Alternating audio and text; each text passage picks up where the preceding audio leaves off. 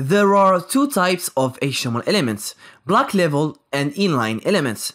Block level elements are by default the same height as the content contained, and they span the entire width of their container, even if the content itself doesn't. A block level element always starts on a new line and takes up the full width available, meaning that it stretches out to the left and right as far as it can. For example, a div element is a block level element. H1 to H6 and paragraphs are block level elements.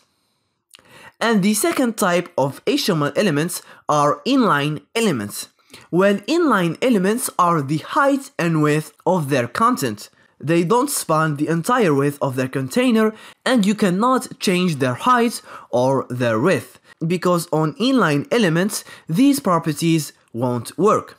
Some common inline elements are the anchor elements, the span elements, the strong elements, etc. As you may have noticed, these elements do not start on a new line, and they only take up as much width as necessary. With CSS, you can change the default type of elements. For example, you can make an inline element behave just like a block level element with the display property. For example, if we target the links and we set the value of display to block, now all links became block level elements. They start on a new line and span the entire width.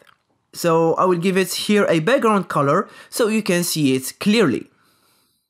You can also make a block level element behave as if it was an inline element if you set its display property to inline.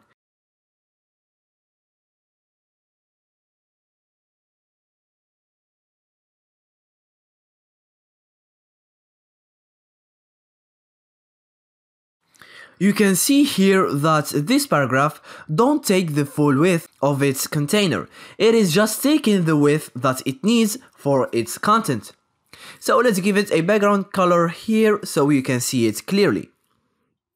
The display property also accepts a value of inline block. So for example, if we target our links and give them a value of inline block to the display property, they will behave just like if they were inline elements, but as a plus, we can give them a width, a height, paddings, margins, so this can be really useful.